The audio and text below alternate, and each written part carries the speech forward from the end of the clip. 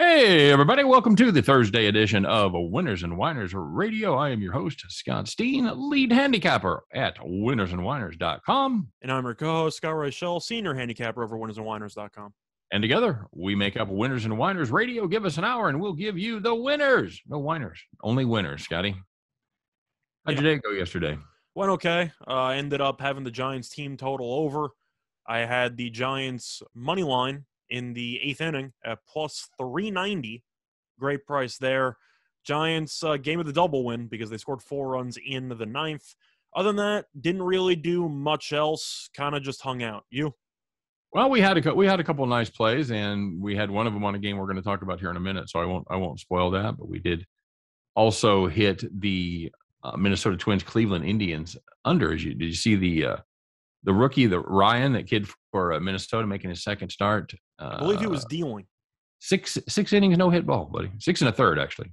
Can't pull him. No. Oh, no. He was only I think he was in the 70s pitch count wise. He was fine. He was disrespectful. Can't pull him there. No, they didn't. He gave up a solid base hit, but that was we had first five. We had first five under there, and Tristan McKenzie was on the other side. They did well. So yeah, that worked out well. I'm excited, man. It's Thursday, Scott. It's the day we've been waiting for since, the last time we saw Tampa Bay, right? Something like that. Unfortunately for me, I'm going to pretty much watch Dallas have a losing record before any other team in the league, but it should be entertaining. Oh, man, spoilers. Don't, we're going to talk about this game here a little bit later. We don't want to give everything away just yet. I gave away everything. The Tampa money line at what? Minus 400? Minus 380? Whatever it's at right now.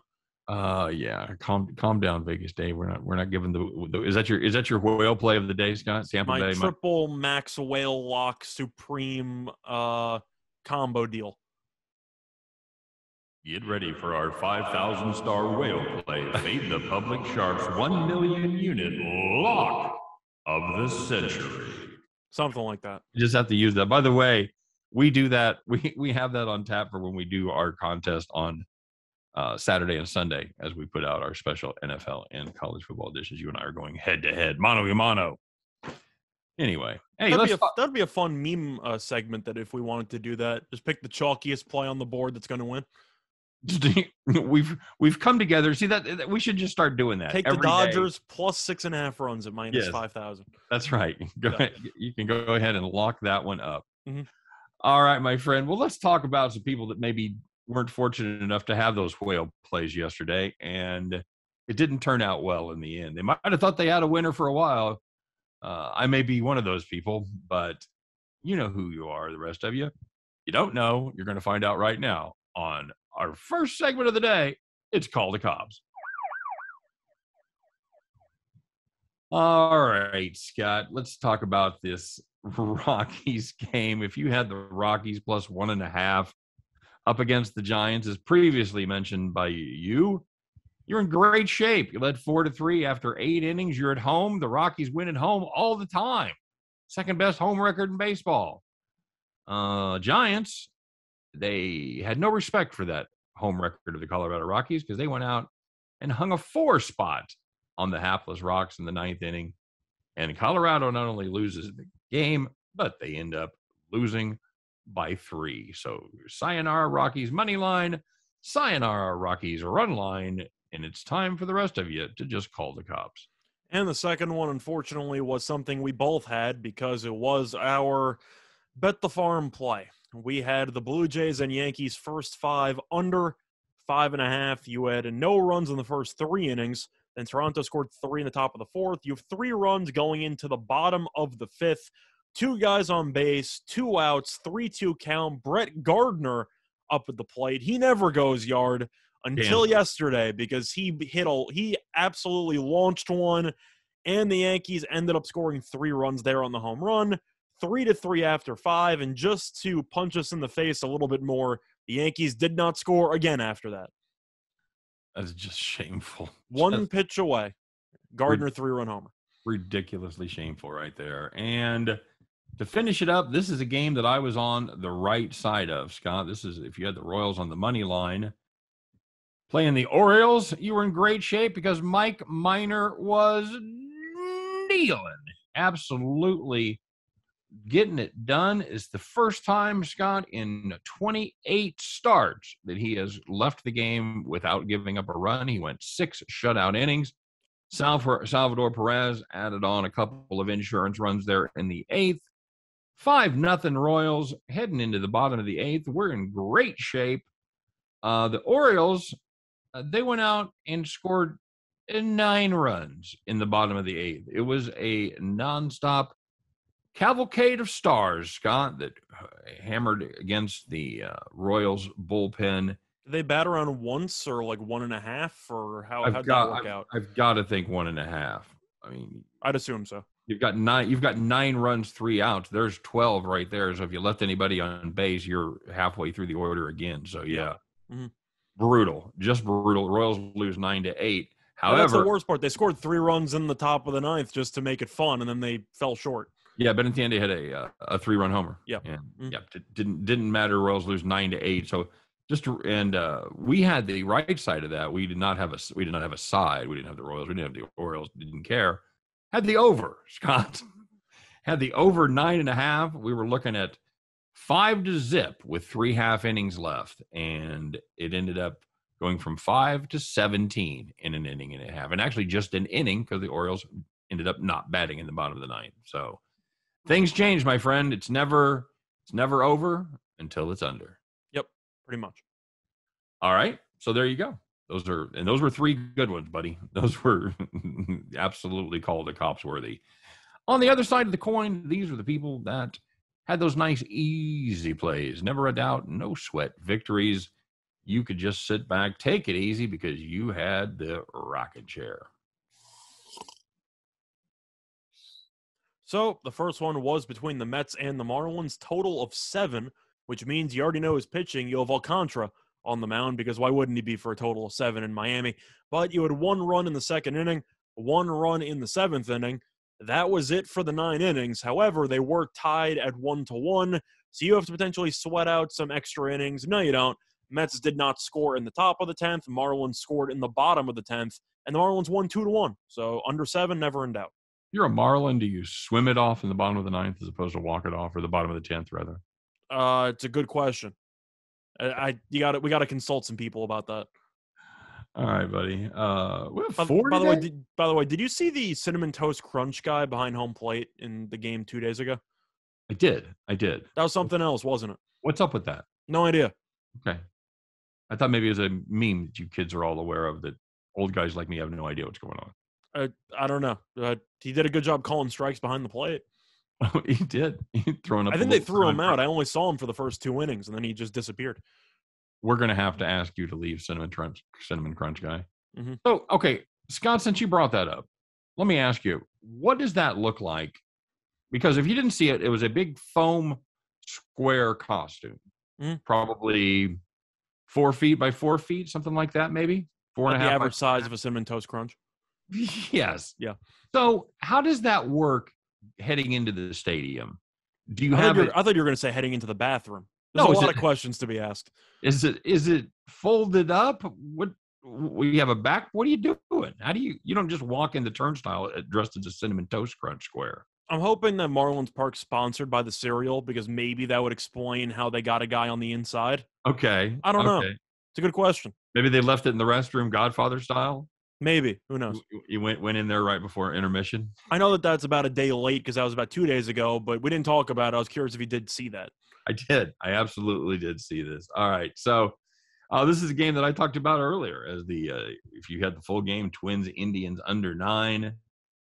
That went very well as the Indians put up 1 run in the 5th, the Twins did 1 run in the 5th, 1 run in the 7th, 1 run in the 8th, and that's it. Bob's your uncle. Game ended up 3-0 as Ryan and the Twins took care of business. If you had the under 9 there, that was never in doubt. You were sitting in the rocking chair. And the last one, you had the Rays and the Red Sox under 10. The last 2 games, you had about 45 runs being scored, so you figured 10. Got to take the over there. I mean, you're going to have a bunch of runs. Not quite. You had 0 runs in the first 7 innings. Then the Rays ended up scoring 1.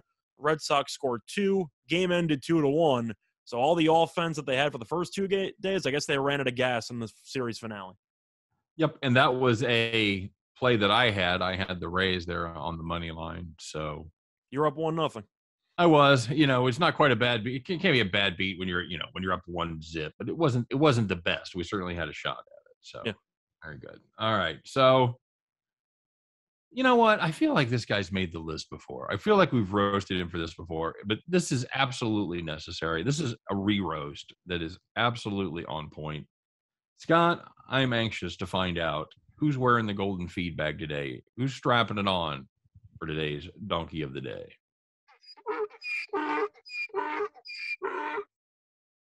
You want to do it? Yeah, sure. So the donkey of the day today is going to be a coach in the NFL, and it is Kyle Shanahan, who's the coach of the San Francisco 49ers. Now, we know that week 1 is starting today because it's Thursday, which means that the other teams are playing on most of them Sunday. Now, it's a college move to not announce who the starting quarterback's going to be. It appears that Shanahan is not tipping his hand yet because he has yet to announce that Garoppolo or Trey Lance are starting week 1. What makes this, though, the real donkey of the day is the fact that he's still not officially announcing who's going to be the first starter, even though Garoppolo has basically declared himself the starter for the last 3 weeks, and Shanahan's still just going with the charade. They don't know what they're doing. What is this? Your starting quarterback's pretending, or no, your coach is pretending he doesn't know what he's doing when the starting quarterback's ruining the entire secret by basically telling the entire media, I got a good feeling about who's going to start this game. Yes, I know, because they told you were going to be starting 3 weeks ago. What is this? All right. So I will say that if the season starts and Trey Lance comes out as the starting quarterback, giving us the greatest okey doke in NFL history, we will come on here Monday and apologize. Garoppolo would be wingman of the year if he's not starting this game. Yeah, absolutely. Absolutely. And, Garoppolo doesn't seem like that good-natured kind of guy that would be taking it really well and in on the joke, He's not even hiding it, though. He's laughing with the press. He's like, oh, yeah, I got a good feeling about this one. It's like, we get it. It's fine.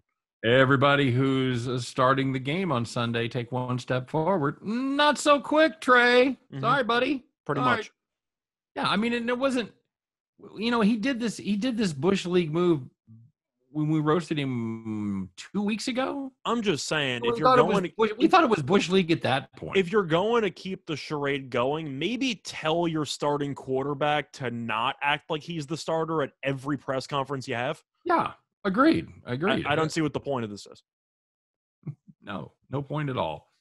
All right, Scott. Well, we don't always have one that's where the odds makers are super drunk. We had to dig a little bit for this one, but you know what? As it ends up, they were a little drunk here. Let's find out where and why the odds makers were drunk today.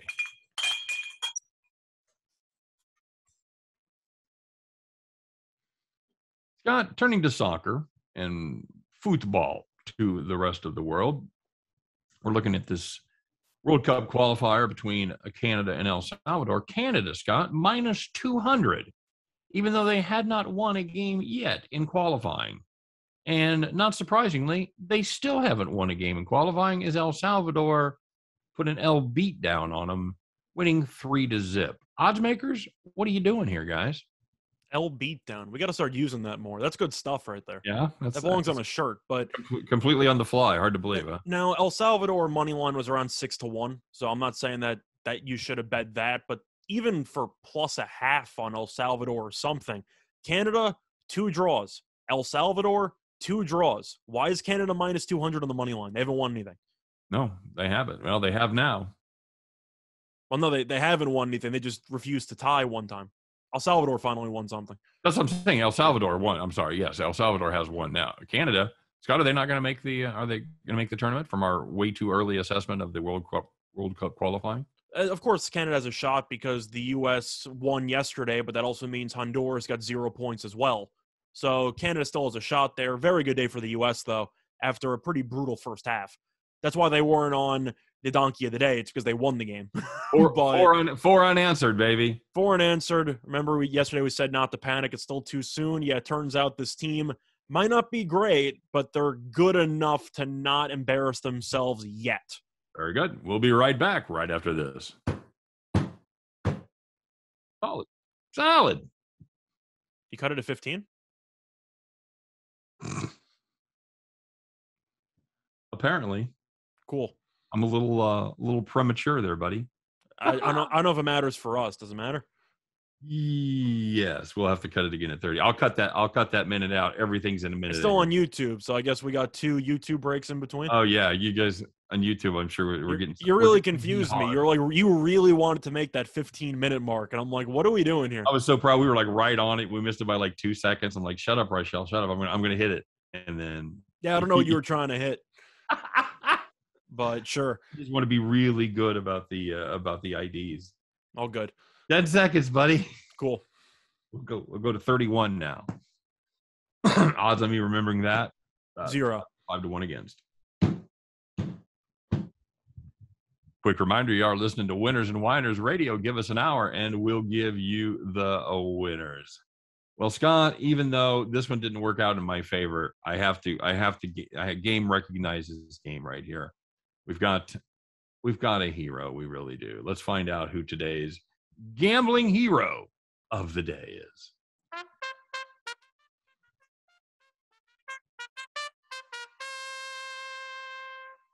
I'm going to let you do it today because this was a game that you were personally involved in. Yes, and I actually sent you this. Angry text, except I sent it to my wife. I was going to say I didn't get anything. My wife, I get the question mark from my wife. I'm like, what's that about? And I look, and I had actually sent it to her instead of you. So here's the deal, Scott. Let me set the stage for you. It's 1-0 Tampa Bay in the 8th inning. Hunter Renfroe. He hits the dinger for the 2-run shot. 2 outs, by the way. 2 outs as he hits the dinger. Thank you very much. And they take the 2-1 lead. And then with 2 outs in the 9th inning, Joey Wendell strokes it into the outfield. Easy double, but no, he wants more with 2 outs. He heads to third. Hunter Renfroe, remember him from the home run fame? Yeah, same guy. Throws him out at third base. That's the 3rd out. That's your ball game.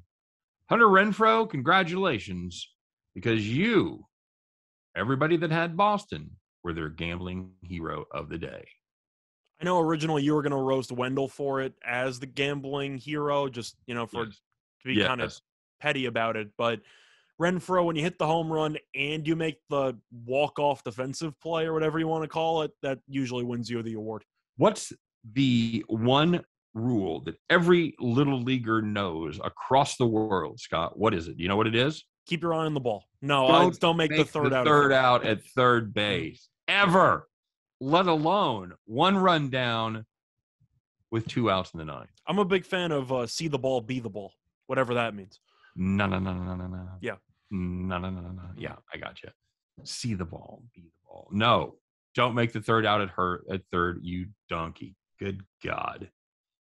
Okay, Scott, I'm bored with all these golfers. I got to admit, the DeChambeau Koepka thing kind of fizzled out. I'm not buying it. Well, no, Koepka's injured, so I don't know if there's really anything going on. I don't care for this new season. I got to be honest with you. I miss the retro stuff. So you mean the new season that's over because they just did the FedEx Championship? Yeah, exactly. Yeah. I did not care for it. I would not. 2 stars. Would not recommend. I'm just saying now there's a new season because the other one just ended. Probably not going to care for that one either. Just saying. But maybe because there's some news. Steve Stricker, who is the Ryder Cup captain, correct? Yes. I mean, you asked me and then answered your own question, but yes. Man, you got to give me a chance to answer. Mm-hmm. Pretty much. Okay, I'll let you do it. According to Steve Stricker, what's going on, Scott? So he has been talking. Tiger Woods is going to maybe come back. Oh, I'm sorry. Go ahead. Yes, he's been talking to Tiger because Tiger, of course, has been involved in the Ryder stuff, but he's not going to be a team captain this year.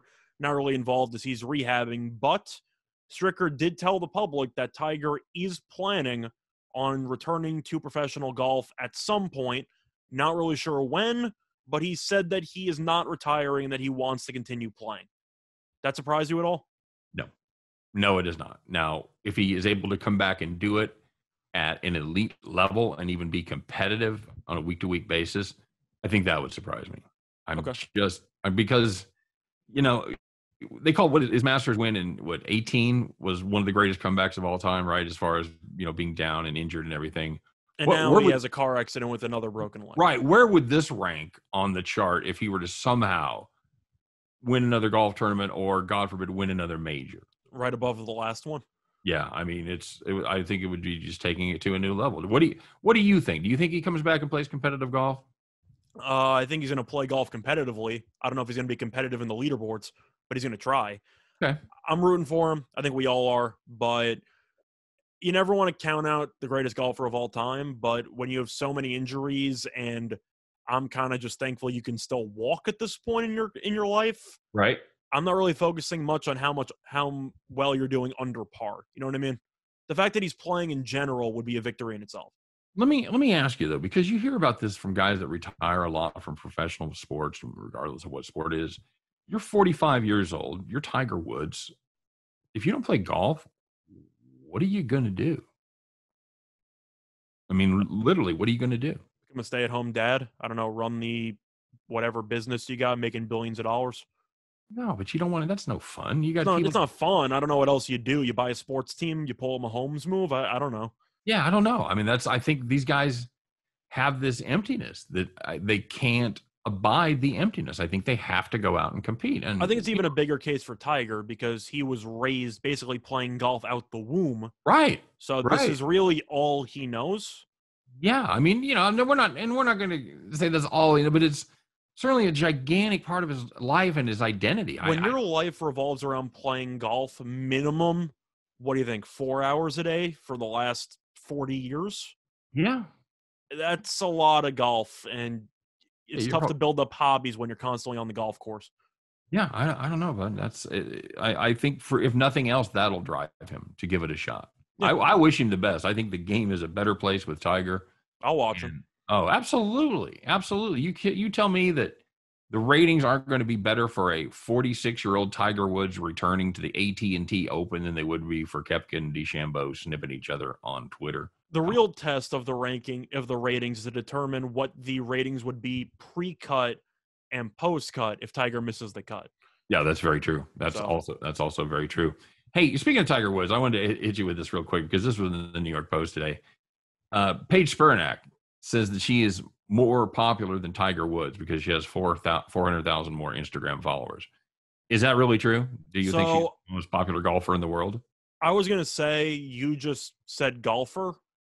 I have no idea who that is. Is that a female golfer? It is. I have no idea who that is. She is known for her large bosom and frequent cleavage shots.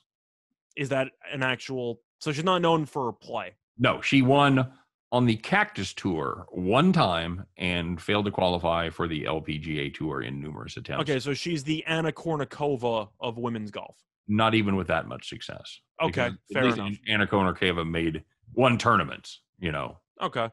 So, yeah, Paige Spiranac never even made the tour. So the fact that you said golfer told me what she does for a living. I've never heard of her before.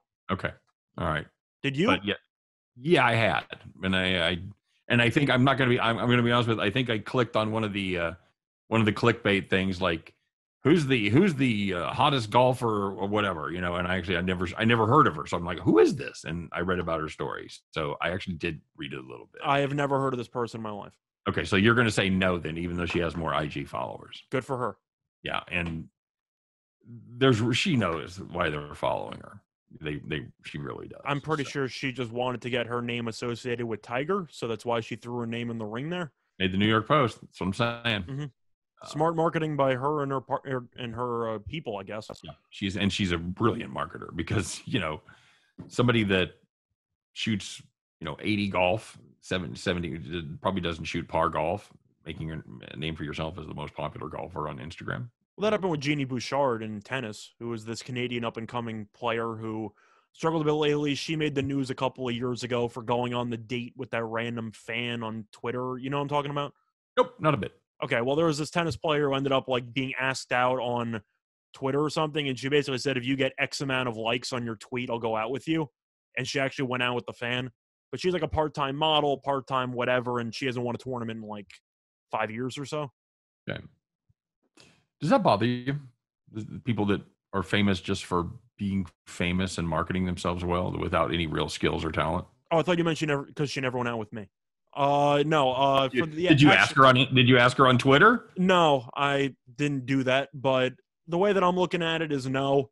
If you know that you are a pretty face or if you have an attractive body and you are willing to take photos of yourself or you're willing to go down that road, then you're going to be successful. You're going to make money. Nobody's going to take you seriously as an athlete, but they'll take your bank account seriously. Okay. All right. I don't have an issue with it. You? Yeah. Whatever pays the bills.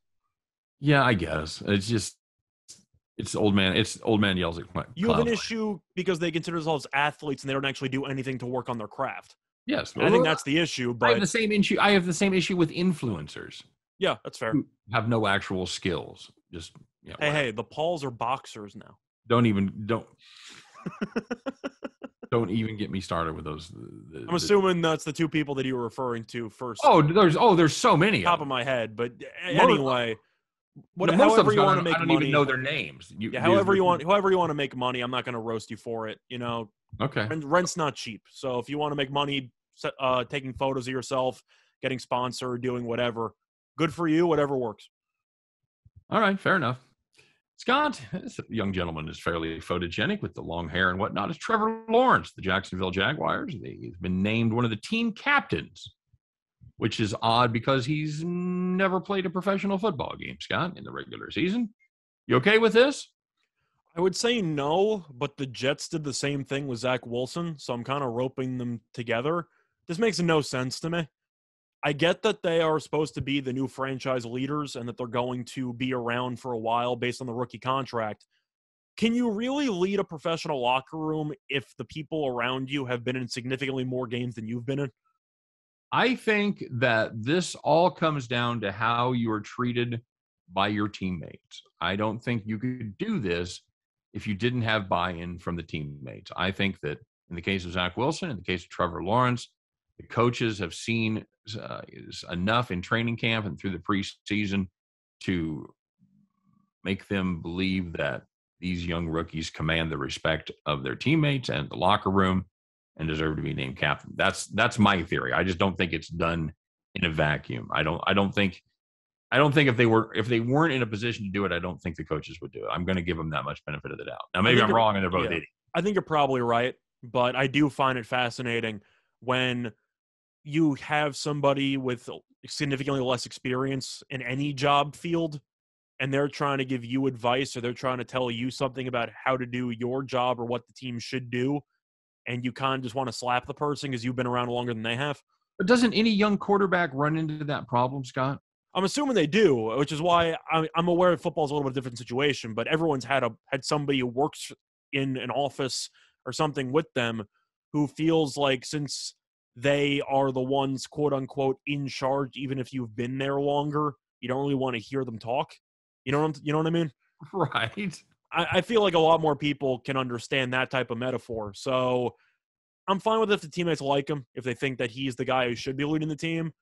But I do feel like you maybe could have waited a couple of games. Can you left the spot vacant and then given it to him as he finished the first quarter or something? No. No, I'm totally fine with it. I think it's okay. At the end of the day, I don't know how much a team captain actually matters. You give occasional speeches, but the coaches do that too. Right. Do team captains have much of an actual role? The quarterback's supposed to talk to all the players because that's his job in the huddle. So I don't really know what else he's supposed to do. I don't believe it's a paid position. No, I don't believe it's not paid. I'm just saying, I'm fine with it. I just find it a little bit interesting. Well, I mean, if you listen to that mic'd up stuff with like Mahomes in his what was his second year, he sat on the bench for his first year. Mm-hmm. He sounds like a veteran in that huddle. He's not afraid. He commands the huddle. He tells guys what to do. Does it take a certain amount of personality? Does it take a certain type of personality? Do you think he developed that by being around locker room situations? And do you think he had the respect of his teammates? Or was it just a matter of him being on the roster for an entire year first? I think sitting behind Alex Smith, who was a leader in that locker room for several years, definitely helped when it came to how to conduct himself. As for the actual day-to-day life as a captain, I don't really know what that entails, but I am kind of curious who gave those two rookie quarterbacks advice as they went along, Right. because both those rosters are relatively young. Very true. Now, would you have been all right? Would you have been okay if they would have made Trevor Lawrence a lieutenant? Colonel. No, colonel's over captain. Yeah, colonel. You don't start him as a colonel. Private. That's ridiculous. Private. I don't know. Whatever. Okay. All right. Fine. I guess we should go over these in rehearsal if I'm going to drop bomb metaphors. I would just throw in a bunch of random army positions and seeing what sticks. Commander. Throw something out there. That's not a thing. You were you were out over your skis a little bit, and then you just crash landed right there, brother. I'm very sorry. I believe a commander, what is that, a 9 in Stratego? Is that a 10 in there's Stratego? no command. There's field marshal. It's field marshal? There's no commander in Stratego. Okay. I'm trying to remember. I haven't played that game in a long time. Okay, Great buddy. board game, though. Great board game. Hey, you know what we got? We got the NFL. Guys, stick around. We'll be right back after this break. I'm just going to do it every 15 minutes. Okay. I'm just going to pound on the Keep desk. it consistent. Did 31. You didn't Were you a think bigger fan of Battleship or Stratego growing up? Stratego. I love Stratego. It was great. It was a great game. With the Do you allow your guys to go over water or no? No. You don't? You have to go around the water, which takes up half the board? Yeah, it's a rule. I always win you can go over water. You play Risk? Yes. You're a good Risk player? I believe I'm okay. I'm the owner of Northwest Territory basically every single time I play. Sounds like you're trying to hustle me here, buddy. Kamchatka? That's the place you got to own. It wraps around. You know, I've played a little bit. I dabble. I roll. 3 attackers versus 2 defenders, though, is really a flaw in the game. It favors the offensive team. All right, everybody, welcome back to the second half of Winners and Winers Radio. Give us an hour, and we'll give you the winners. Bum, bum, bum, bum. I probably can't even hum that without getting dinged. So, but be that as it may, it is football season, Scott. As is the tradition, we are going to see the Super Bowl champion open the season on Thursday night. Wait a second, you're telling me there's no more preseason? What am I supposed to bet on? What happened to Week 4? I'm going to miss taking unders in Week 4. That's a shame. Is it? Anybody told you about? Oh man, I feel bad having to break this to you. We have actual starters playing. Who wants to see that? Come on, I want the fourth stringers in there. Dak's going to play. That's a change of pace. Here's my question: will the game be more boring than Hard Knocks? I didn't watch Hard Knocks, but I heard it was really bad. Yeah, it wasn't the best. I tried to binge it, and I could only get through like one episode at a time. Okay. So, spoiler alert: Dak doesn't play much at all. Practice he does. You think he's going to be ready? Ready is not even the ankle. Do you think the shoulder's going to be? Let's start with the shoulder first. Let's start with the most recent injury. I think the shoulder's fine. Okay. As far as I know, it wasn't a serious sprain or anything like that. So I'm assuming the rest worked itself out. So I don't think that's going to be that big of an issue. The leg, I think, could affect him mentally if he wants to actually run with some open space. So I am curious if that will cause him to maybe hesitate leaving the pocket. So maybe that's something to keep in mind when you watch the game. Also, you can make the argument he hasn't been in an actual game situation in about, 10 months? Yeah, right at 10 and a half or so. So is he going to be rusty from a game perspective? There's really a lot of questions involving how Dak could look rusty from a variety of different angles, from a variety of angles. Right. Do you think this is the worst matchup for him to go against as far as coming back and trying to get his sea legs underneath him with this ferocious front seven of the Tampa Bay Buccaneers? I think he'd rather face Jacksonville. It's a pretty bad matchup. There's really no way around it. I have Dak on my fantasy team. I got to contemplate if I want to bench him for week 1 or not because I think Tampa's going to make his life miserable. But the weapons are there. Zach Martin being out is going to really hurt because he's their best interior lineman. We know Tampa stuffs the run, so I don't expect Elliott to do much on the ground. I'm assuming we're in agreement that Dak is probably going to have to throw the ball 40-something times because I'm assuming Tampa's going to force him to be one-dimensional. Yeah, I think that's exactly right. This is a team that just stuffs the run, just like you said. And again, they brought back everybody. You and I have been doing college breakdowns, and a lot of the big talking points are how many players the teams brought back from one year to the next. They got 52 returning seniors. Tampa Bay brought back all 22, right? Yeah, Actually, they all brought back 20. everybody. Yeah, Coaching staff, nothing changed. yeah. So that's one of those things, and it's kind of the Chiefs kind of did the same thing. Everybody got a taste of that success, and they wanted to stick around and get some more. And Tampa Bay did the same thing. So I think those are two good organizations that are doing it the right way. And obviously, I'm thinking of the ones that blew it up were Seattle. I remember, who had a serious issue when it came to losing a decent amount of their players. right. I think the Peyton Manning Broncos lost some players there. I mean, of course, Peyton retired after that, but I'm pretty sure those two teams had a hard time keeping the core intact. Yeah, that was like the Miami Marlins, who blew it up twice. Well, they intentionally blew it up twice. Well, so, right. yes. But I mean, Denver had their, they could have worked it out. Yeah. They weren't going to work it out for Manning, nor do I think they wanted Manning back. I think there was nobody happier that. No, he was done, but I remember Seattle, when they won, a lot of guys wanted a ton of money, and they let like half of them go. Yeah, well, they broke up the Legion of Boom. Sherman went, and even the smaller guys like Bruce Irvin, I remember, wanted a bunch of money. He was gone. They had a lot of guys who left. Yep, it's Brandon just Browner. You're right. Yeah, I forgot about Browner. Yep, Browner absolutely went. So Malcolm Smith got paid a bunch of money for winning the Super Bowl MVP. Malcolm Butler. No, no, sorry. Super Bowl Smith. MVP. Malcolm Sorry, Smith. Yeah. Sorry, yeah, you're right. Yeah. Yeah, I don't know. I as a Chiefs fan, I really wish that I could find something bad to say about this Tampa Bay squad, other than the fact I can't. The weakness last year was Brady, and he was allegedly injured for the entire year, and now he's healthy. So I don't have any flaws with this team. But this team is just really good. He's 70, though. Isn't that going to be a problem? He was good when he was 69, so maybe he'll be good when he was 70. But he was bad last year. Right there. He was bad last year, but then again, he had the surgery during the offseason, so you knew something was clearly wrong that he played through. I think you'll agree with me that he should look sharper, at least early in the season, if he needed the surgery, which I'm assuming he did. The Cowboys' defense is terrible. The offense could look rusty because Dak hasn't played in about 10 months. I don't know what exactly I like about the Cowboys in this spot, besides the fact that they have the better kicker. Is that like the silver lining? I don't know where they're better than Tampa. Where are they better than Tampa? Perhaps offensive line. I was going to say running back, I guess, but with Martin being out, Tampa's got the better offensive line. Yeah, I would call it at least a push, and I'll take Elliott over. Can we get playoff Leonard?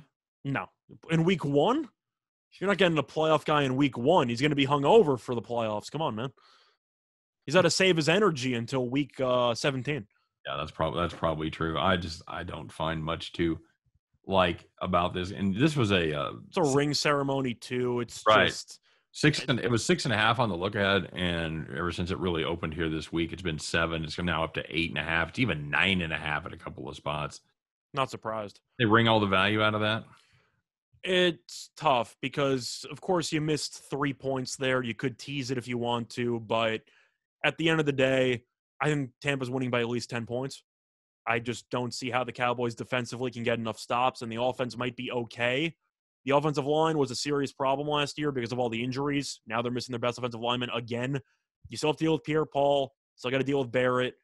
They even drafted a good defensive lineman out of Washington who should be pretty good.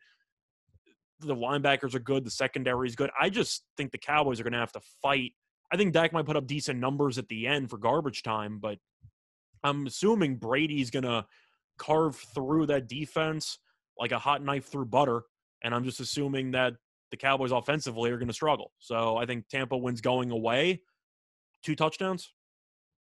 I wouldn't be that wouldn't surprise me. It really wouldn't. That happened week 1 last year. I know Houston turned out to be a dumpster fire, but that was a close playoff game, kinda, because Houston was up to a big lead. And then everyone went into the game in week 1 and said Kansas City's just better at basically every position, and Kansas City won by double digits. I think it's going to be a similar story. Let me ask you this, because you've got a new defense as they forced out Mike Nolan after 1 year, giving up almost 30 points a game. Scott, 29.2 points per game did the Cowboys surrender last year. And of course, they brought in Dan Quinn, your favorite from Atlanta.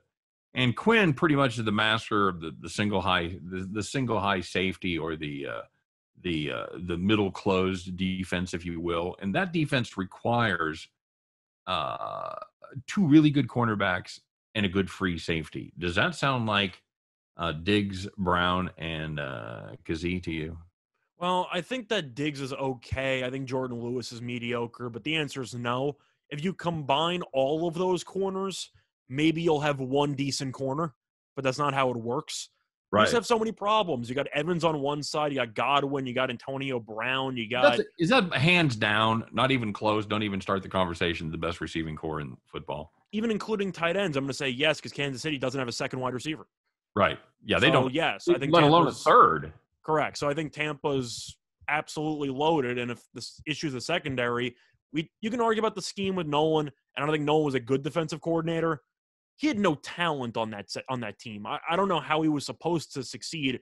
You could have tried to run the 85 Bears system. They would have gotten torched. It didn't matter. They didn't have the talent. Where have they upgraded that gives you hope as a Cowboys fan? It's a great question. On that defense.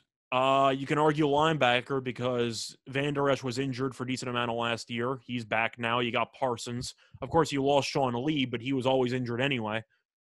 I guess linebacker, but defensive line, Lawrence, if he's healthy, can give you something, but this secondary is a mess. Yeah, and that's not a good look to go against Tampa Bay, right? Not quite. Do you think Micah Parsons is going to be the real deal? I think he's going to be very good. Do I think it matters? No. I think this team needed more than a linebacker, but you got to start somewhere. Okay. You wish they'd have had more defensive backfield help. It wasn't their fault. I mean, they were going to go for Surtain, who got taken by Denver, basically the pick before them. That's why the Cowboys traded with Philly backwards, because they didn't have a guy to pick. They would have taken a corner. There wasn't one on the board, so they took the best player available a couple picks later. Okay. It's unfortunate, but they were going to take Surtain. Yeah, do you think they should have stretched the corner there? At the end of the day, the Cowboys have so many holes defensively. I'm not sure one corner even changes anything. Okay. It was a bottom 5 unit last year. I think it could be bottom 10, so maybe they'll improve a little bit, but it's not good. Give me a prediction for Cowboys record. Okay. I think Washington's going to win the division. Yep. I think Washington's going, I'm going to say 10-7. Yep. That's So my I number. got Dallas going, I'm going to say 9-8 with a very painful loss in the final week of the season to get eliminated from the playoffs. You? I was going to say probably 8-9. I was going to say 8-9, but knowing the Cowboys, you got to make it extra painful for your fans in the final week. So they're going to be in contention to some degree. I think they have enough offensive talent to win some games. They do, but they're going to actually give up, or I don't know if they're going to give up 30 this year, 27.5. Is Dallas a dead over team until further notice? I'm going to wait to see what he can get from Dak. For the over in this game, I'd be tempted, but Tampa's defense could just shut the door. I got to like the over. The Cowboys are going to have so many big plays. They play in a dome. The defense is terrible. You got to like the overs. They're going to be huge. I mean, they're going to be in the mid-50s all season long, but I can't take unders with this team. Can you? No, I wouldn't, especially once it gets to be, 27-10 or whatever, and Dallas or Tampa Bay just starts playing soft. Yep. I think you could get enough in garbage time to. I think it probably goes over. I don't think it's a no sweat. Yeah, I agree. Final score prediction. What was the total in this one? It's 51.5. It's actually come down a little bit from 52. I'm going to say 34-20. 34-20. I'm picking Tampa. You? I think that's pretty solid. I'll go with. Yeah, I'll go with 37-17. I don't see the Cowboys getting many stops. I just don't see that happening. No, I totally agree. So, hey, what's your we haven't talked about it much. What's your favorite for like rookie of the year? You got any prop favorites for NFL futures? Well, for rookies, it's always tough. My question for you is, do you want to gamble on any of the quarterbacks for offensive rookie? Do you think a position player can win it? I think no. I think it's going to a quarterback. There's just so many good options there. If I had to pick one, I would probably end up picking Lawrence because the defense is so bad that they might be playing catch up for the entire fourth quarter of pretty much every game, which should Right. pad his numbers, which was the Blake Bortles effect, which is why he helped me win a fantasy championship a couple years ago. Shout out to you, Blake Bortles. But for the most part, I think it's going to be one of the quarterbacks. Mac Jones, I like as a player, but I got to assume Belichick's going to coddle him. I think you're going to see a lot of running plays, a lot of game management.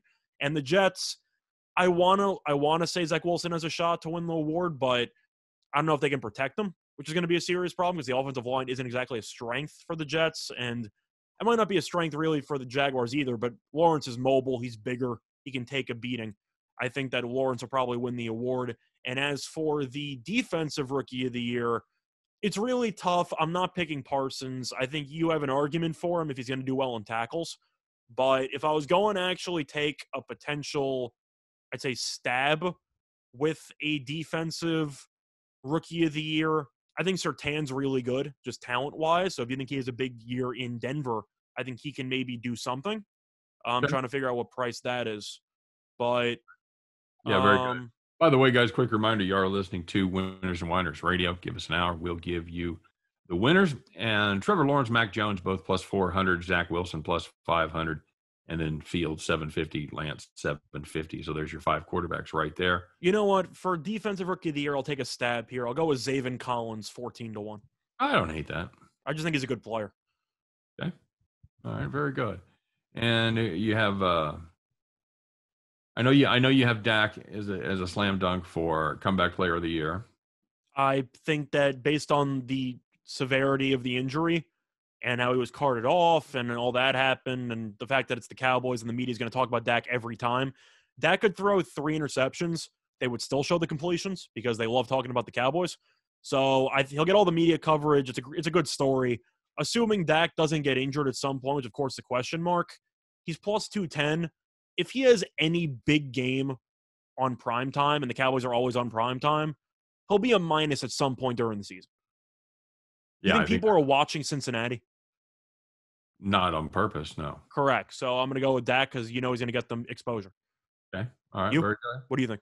Yeah, I think that's pretty solid. I liked Laurent Duvernay-Tardif of the Chiefs, but I don't know if he's going to play. That's the thing. He's got a hand problem. He's pretty much been that year off cost him his starting spot, and then getting the broken hand there in training camp pretty much solidified his second string status. So, just for grins.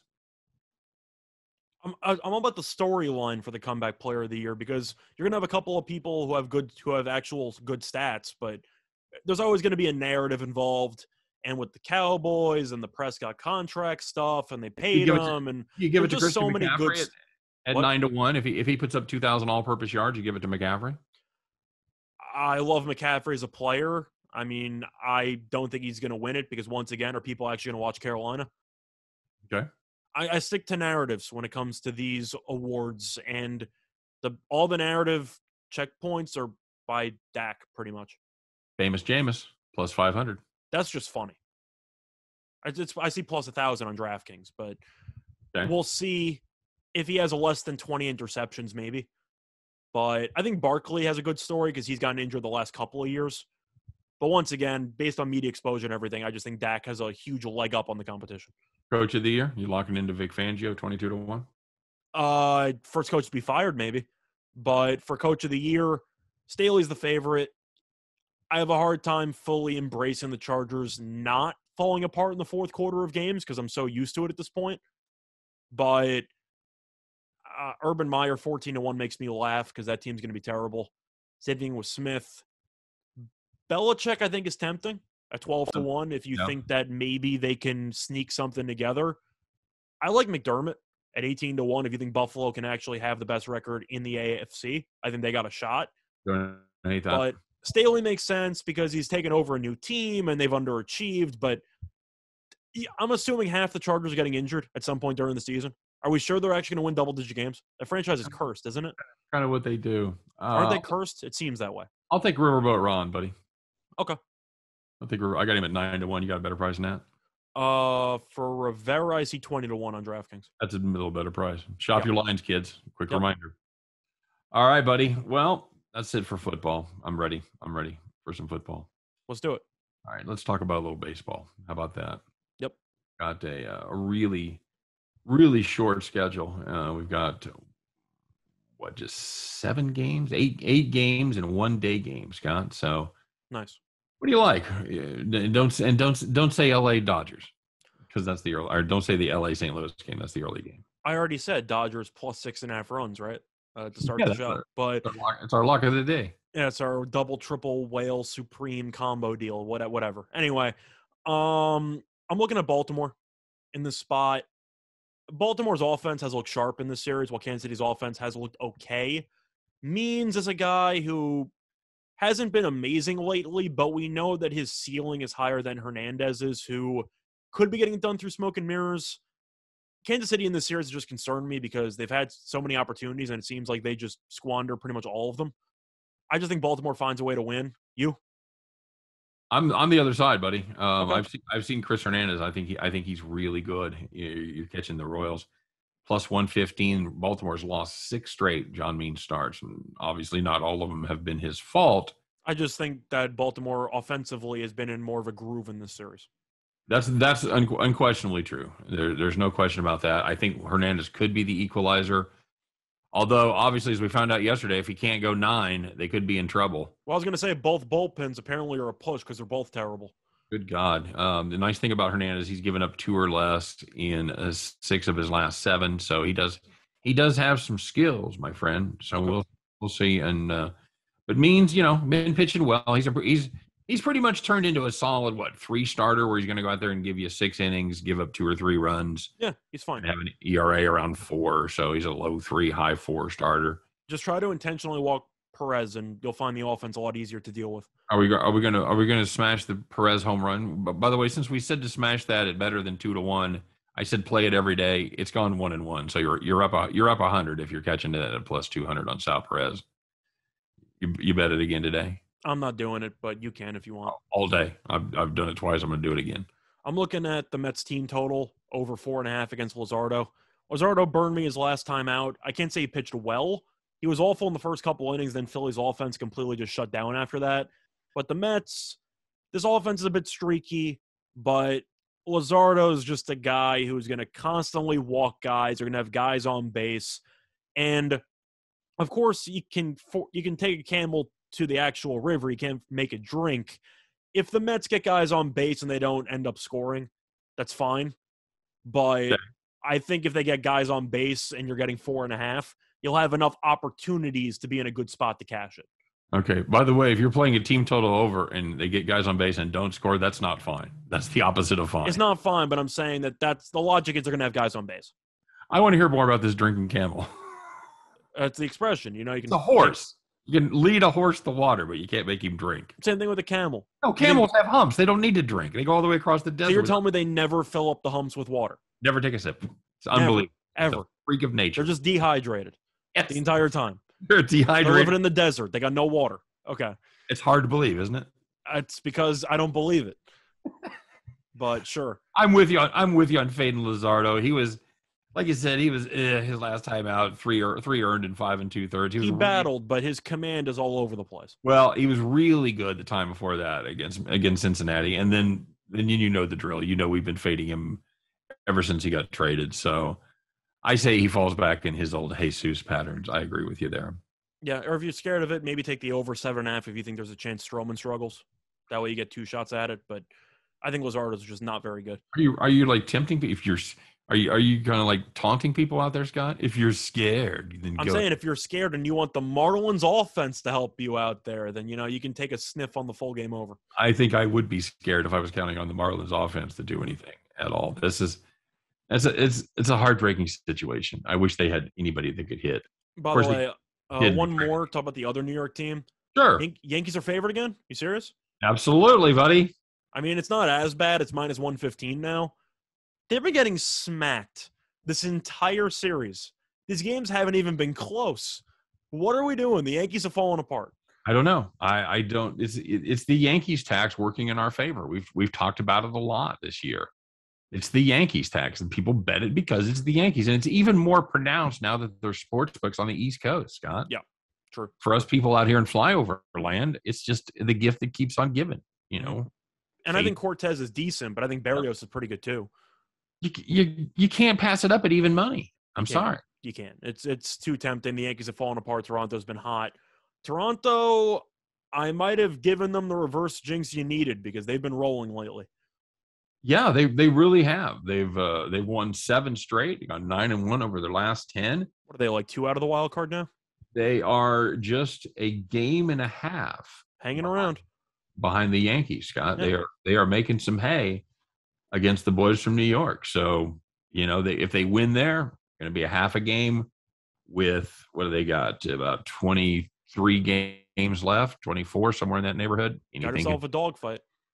You got yourself a dogfight right there. You only have to count on one of those teams to suck, Boston or New York. I like your chances. Yeah. Seattle's right back in it. They've gone 7-3 over their last 10. Could be fun. Could be fun watching them battle for the wild card coming down the stretch. Anything else grab you?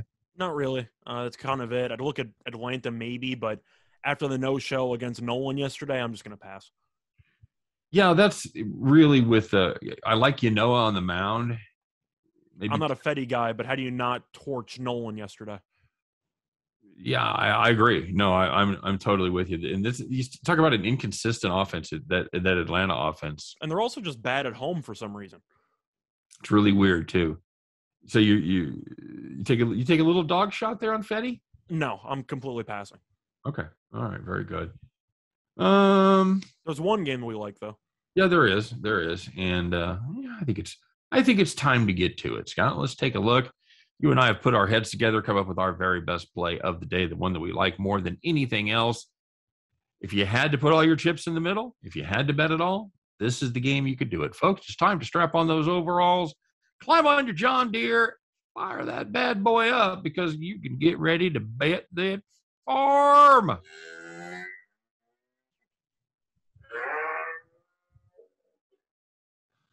All right, very good. We are going to take a look at the Phillies and the Rockies.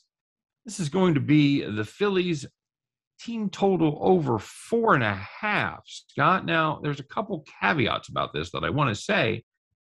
First of all, this is a line that is available. BetMGM always comes out with the earliest team total lines. So this game, as it stands right now, Philadelphia is a roughly 195 favorite. The total in this game is 8.5.